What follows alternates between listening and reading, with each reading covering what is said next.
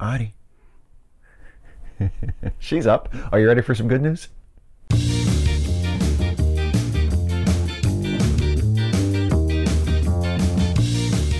And she's gone. First up, scientists have created an antibody capable of targeting 99% of HIV strains. The antibody is the product of researchers at Sanofi, a French pharmaceutical company with an American branch headquartered in Bridgewater, New Jersey.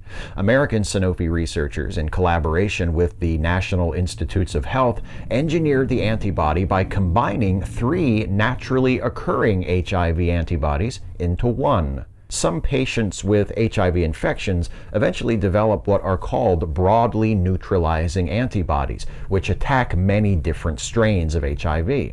By combining 3 of these broadly neutralizing antibodies, the Sanofi researchers produced a tri-specific antibody capable of attacking 99% of HIV strains, making it more broadly effective than any naturally occurring HIV antibody ever found. In monkey trials, the trispecific antibody was able to prevent HIV infection in every subject to whom it was administered.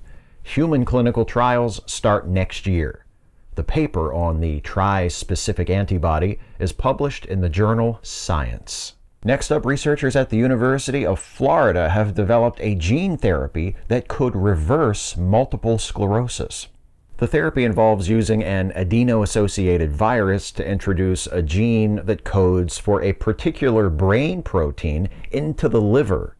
The protein has previously been shown to prevent the progression of MS. When introduced into the liver, it triggered the production of regulatory T cells that were able to calm the out-of-control immune response that causes MS. In animal models, this gene, combined with the drug rapamycin, which is typically prescribed to prevent the rejection of transplanted organs, was able to halt and reverse MS.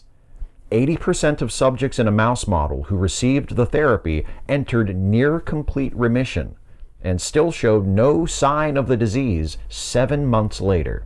Further research is needed to better understand how the introduction of the gene is able to prevent and reverse MS before human trials can begin, but for now, the researchers are hopeful that one day this therapy could bring relief and restoration to some of the 2 million people living with MS around the world. The paper on this new gene therapy is published in the journal Molecular Therapy. And finally, scientists at the University of Manchester have created molecular robots capable of building new molecules. I guess the word of the day is molecular.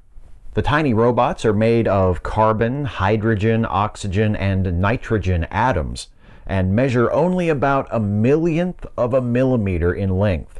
The design of the robots includes an arm which allows them to carry out simple tasks, including constructing new molecules. The robots can be programmed by entering commands with chemical inputs.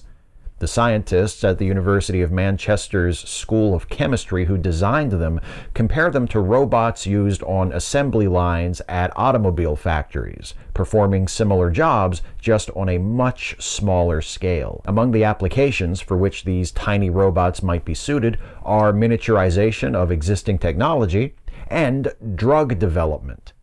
The paper on these molecular robots is published in the journal Nature. And what have we learned today? Adi, would you like to take this one? No, you are actually snoring. Okay, so an engineered antibody can attack 99% of known HIV strains. A new gene therapy is able to reverse multiple sclerosis, and tiny molecular robots are able to build molecules like cars on an assembly line. That's the good news. Shh, mustn't wake the cat, but I just wanted to tell you thanks for watching. Hope you enjoyed this video. If you did, please like, share, subscribe, and also please consider helping me to make more videos like this one by supporting this channel through Patreon. You can go to patreon.com/Steve Shives to become a patron. Adi. I'm a dick.